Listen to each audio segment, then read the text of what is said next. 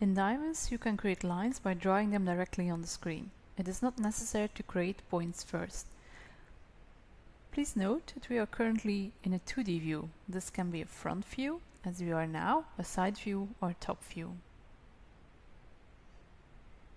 This button allows you to create lines.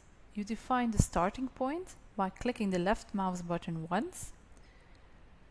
Next, you move to another location to create the ending point.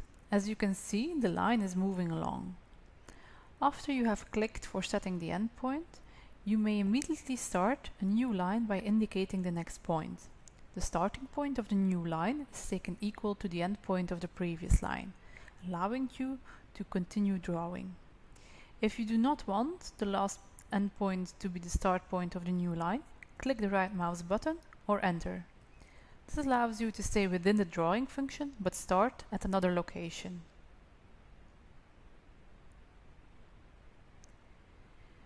When you are in the neighborhood of the middle of a line, the software proposes to make the halfway junction. Or if we move to the other side, the perpendicular junction. When you click while the symbol is visible, the junction is made. Holding the Shift button down while drawing, you are ensured of a perfectly horizontal or vertical line, and even 45-degree line, which is comparable with the ortho function.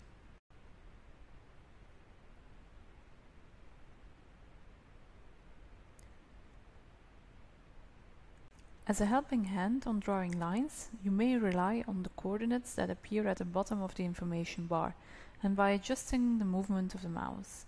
There is also a possibility to show the distances next to the cursor while you draw.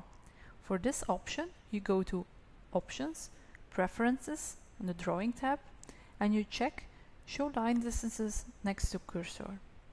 If you draw a line now, you see the distances next to the cursor change as we move back and forward.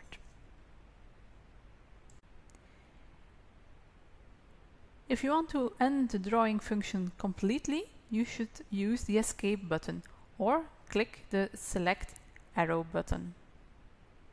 Next, you can edit the line's properties such as length and slope. Unlike drawing in a 2D view, in the 3D view you can only draw between existing nodes or points.